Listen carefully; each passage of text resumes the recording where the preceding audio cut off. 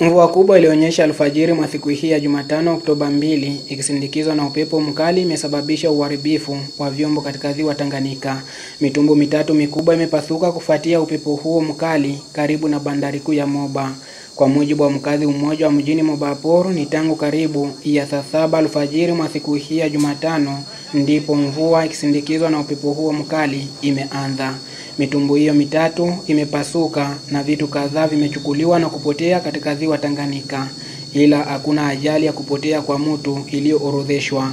Hii mabote ndio mtangazaji ilikuwa inakala pale ku Petit Port, alafu ilitafuta wakati pepo inatokea ikimbie pepo ende kuntoto kule, ndio kafika ikapasuka na pepo ilikuwa. Hapana, kulikuwa vitu ilipasuka kidogo kile boti nyingine, lakini hakuwa accident au hakuwa perte imene ilionekana kule. Upepo kweli ulikuwa ukubwa sana, ilikuwa maine 40 minutes, lakini pepo ilikuwa nguvu sana, hata batu tulikuwa na mashaka sana kuona kama batu inaweza kusinda kupangiza pasi kule. Wakati wa siku mbili hususa siku ya Jumanne tarehe 1 na siku hii ya Jumatano Oktoba 2, mvua kubwa imenyesha ndani mwa kitongoji cha Moba, nchi ya Manda na nchi ya Kansabala. Raia wa pande hizo wanasikitishwa na hali mbaya ya barabara kufuatia mvua hiyo.